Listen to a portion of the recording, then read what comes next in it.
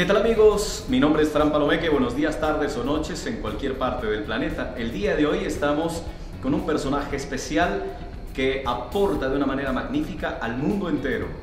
Ya vamos a hablar de quién es o de quién se trata, es del Dr. Michael Hall, creador de la Neurosemántica y por supuesto del Metacoaching System para todo el mundo. Doctor, un placer, estaremos contando con la ayuda de nuestro amigo Brian en la traducción, así que esta es una entrevista informal, sin embargo queremos que ustedes puedan disfrutar de ciertos conceptos y conocer que hay oportunidades de tecnología mental, de autorrealización que ya están a disposición del mundo entero. Bien, el Dr. Michael Hall es un creador nato, es un investigador, un modelador nato, empezó hace muchos años con la PNL. Dr. Michael Hall is my main investigator that started with Neurosemántica. Okay. Luego empezó a desarrollar la neurosemántica, tiene que ver con cambiar la semántica, el significado de nuestro lenguaje y cambia la neurología.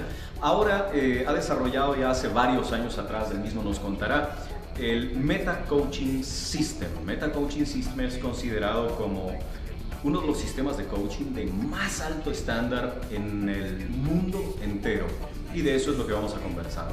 Okay. Doctor Michael, bienvenido una vez más a esta entrevista. Para nosotros es un privilegio tenerlo frente a los televidentes. Contémosle a la gente que aún no conoce, que no ha llegado todavía a sus oídos, ¿qué es la neurosemántica? Well, neurosemantics, as you just said, is that combination between meaning and performance. La neurosemántica es la combinación entre significado y rendimiento. So if we think of every performance as an outer production, Si consideramos que cada rendimiento es una producción externa, then what creates that is the internal gain, lo que produce eso es el juego interno, the meanings and the maps that we have in our minds. los significados y los mapas que tenemos en nuestra mente. So neurosemantics studies both.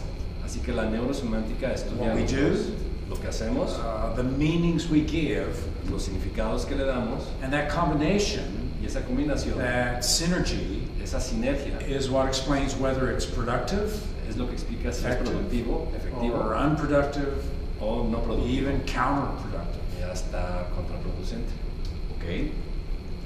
Entonces la neurosemántica, como funciona en la mente, puede funcionar en cualquier nivel, en cualquier área de la vida.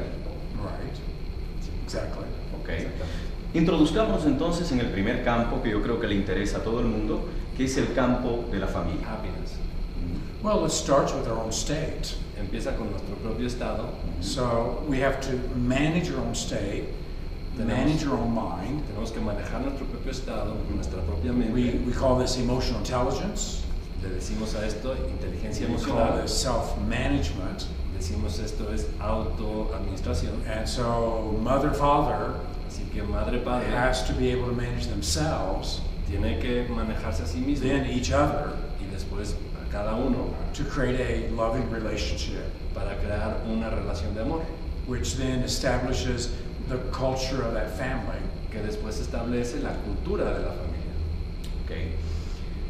Se dice que no existe escuela para padres. They say that there's no school for fathers. Sin embargo, a través de la neurosemántica podemos educar al amigo papá, a la amiga mamá. Right. So that there is the strategy of how to do good parenting. Hay la estrategia de poder tener buen Parenting is the one subject that they don't teach at school. Okay. Ser un buen padre es lo que no enseñan en la escuela. And the mistake most people make, Y el error que comete la mayoría most de of la us gente, just do whatever was done to us. nada más hacemos lo que se nos hizo a nosotros. And so mistakes keep passing on Así que los errores siguen pasando because we don't understand the development of the child. porque no entendemos el desarrollo del niño. And so we need Parenting 101 Así que necesitamos parentesco 101. Okay. Y entonces, ¿cuáles serían las alternativas a través de esta herramienta? What would be the alternatives through this tool? The alternatives? Yes, para el crecimiento de padre, madre, familia. For the growth of father, mother, and family. Cambiar significado. Change meanings. Yes, yes. Okay. So there's so many myths about children. Hay tantos mitos de los niños. Children, they go through a thinking, cognitive development. Van por un pensamiento cognitivo. And parents have to understand that. Y los papás tienen que entender eso. And how to create firmness. Cómo crear With love. firmeza con amor. And each of the stages of development a child goes through. Y cada de estos pasos de desarrollo del niño. Piaget and Erikson identified 6-7 major stages that children go through until they get teenagers. Piaget y Erikson identificaron 6 o 7 etapas que pasan los niños para el desarrollo. Muy bien, para cerrar esta etapa de la familia y pasar a otro tema, ¿algún mensaje que podrían recibir los padres desde la esperanza que puede dar esta tecnología? Well, parents have to be in a good state. Los papás tienen que estar en un buen estado. Parenting can be very stressful. El parentesco puede ser muy And parents estresante. can be Muy confused Estresante. Ok.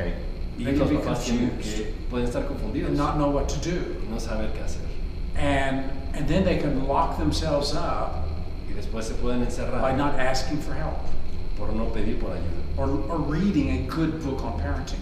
O leyendo un buen libro de parentesco.